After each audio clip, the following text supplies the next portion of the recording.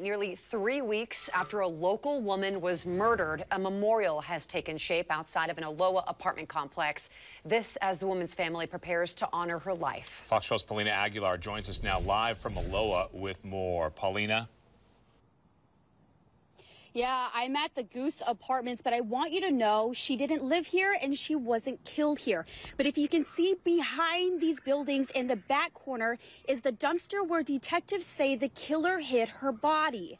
Now, as we were leaving the apartment complex today, we stumbled across this memorial in honor of Kaylee. You can see loving written messages on the sidewalk and on the poster with pictures, stuffed animal, a baby blanket, and there was even a candle lit earlier. This just goes to show how loving she was. Fabian Hernandez is accused of killing his ex-girlfriend Kaylee Birdsell. Police say she was killed and put into a trash compactor at the Goose Apartments in Aloha. Feels uncomfortable. It's awful. It just really shook me up. It's such a terrible story, and it's so sad to see her family, their public display of grief, you know. A resident at the apartment says he remembers the day police arrived with crime tape. They were there for a long time, and people want to start taking out their trash because the cops goes, never mind, we'll take it for you. Just last week, Kaylee's body was finally found in a landfill in Corvallis.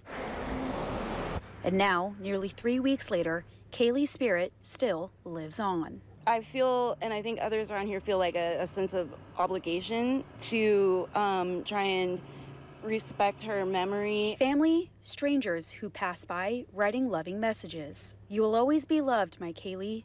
Mom, may you fly high. Rest in love, baby sis. XOXO. Ash, I love you. I know we never met, but I pray your family is able to heal. And I pray you're at peace in life. Written by a stranger. They can know that we, myself, and other people in this neighborhood will continue to put flowers here and bring candles and keep them lit, and that we care.